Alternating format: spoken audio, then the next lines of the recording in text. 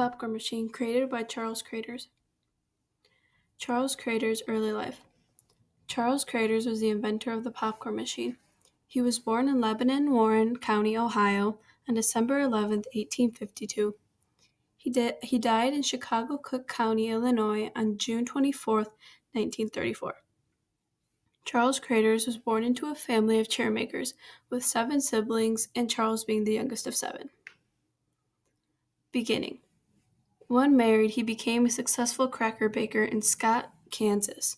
He eventually sold his company and moved to Decatur, Illinois. After a major robbery, Charles started a candy business. This business was only the start of his success. When in this business, Charles was not fond of the poorly designed and built machine. This picture shows the roaster used during Charles's time. Also, the roaster that Charles wanted to improve. A roaster for all. The steam-powered popcorn machine was invented in 1893. This invention was made by Charles Craters alone. Popcorn was a well-known and loved snack for others. The discovery of this helped many businesses and commercial advertisements grow. This also became famous because of the Depression or the New York Stock Exchange that many were going through at the time. Charles's invention gave customers an amazing popcorn and the best they could buy anywhere. A safer solution. The invention of the roaster first started off as a roaster for peanuts. This is what first sparked Charles's interest in a better machine for popcorn.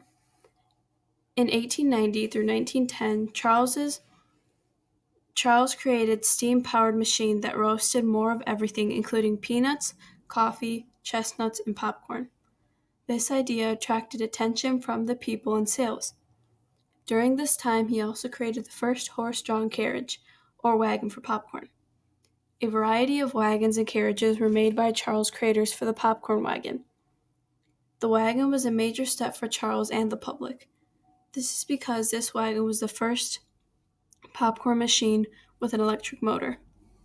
He solved a small issue, and many enjoyed this invention.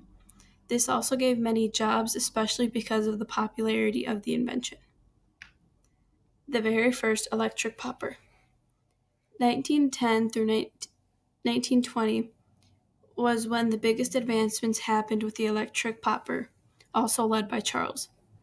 This was an invention that solved many problems and dangers that occurred with the steam-powered machine. This was also the year of motion pictures, which created a growth with the electric popper or Earn More Popper, one of the most popular choices in theaters. The advancements of today and the past. Over the years, the popcorn machine evolved and changed, whether it was that the popcorn machines held more popcorn metering devices, or changing the look or design of the popcorn machines to catch the eye. Many models were made between times, such as the Model 400, that steadily grew because it was an electric peanut roaster.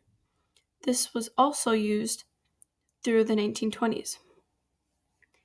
1980 through 2010 were the most advanced and recent popcorn machines, with increasing production capacity. It had many new advancements, whether it was seasoning switches, stainless steel kettles, cabinets for toppings, and many more modern-day advancements. The popcorn machine, a major success. I think this invention was a major success because it helped during the Great Depression when motion pictures boomed.